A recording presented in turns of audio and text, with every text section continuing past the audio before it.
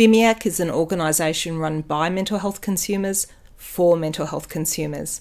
These are the issues that matter to us.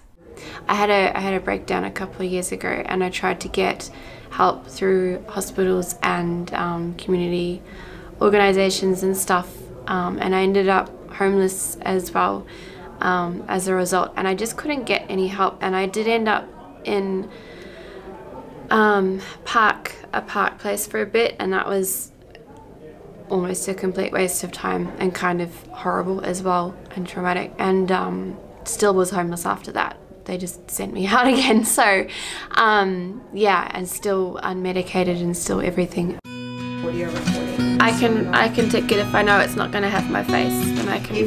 Yeah.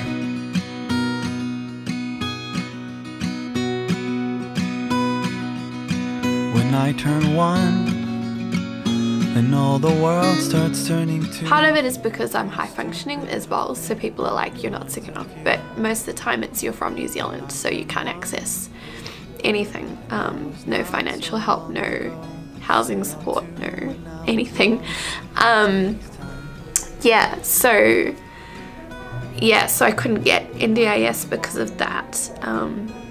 I do have a support worker, but I'll have to stop seeing them too because of NDIS.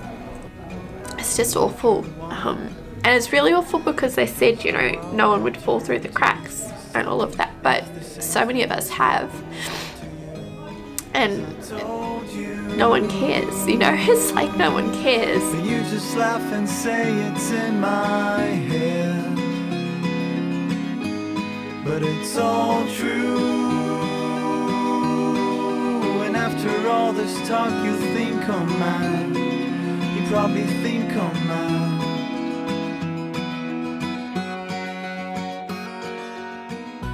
Yeah, they discharged me like 3 different times, even though I was still in the same situation and still clearly unwell. And they had some sort of psychiatrist or something that diagnosed me with like I had different diagnoses on the form each time I was discharged. I was like, but this doesn't even make sense, and these diagnoses don't even match me. So like I don't. Yeah, the whole thing was just really bad. Thousands of people have been left in crisis since the NDIS arrived.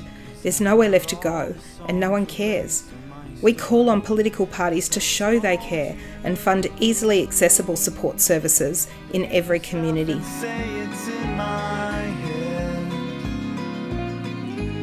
but it's all true.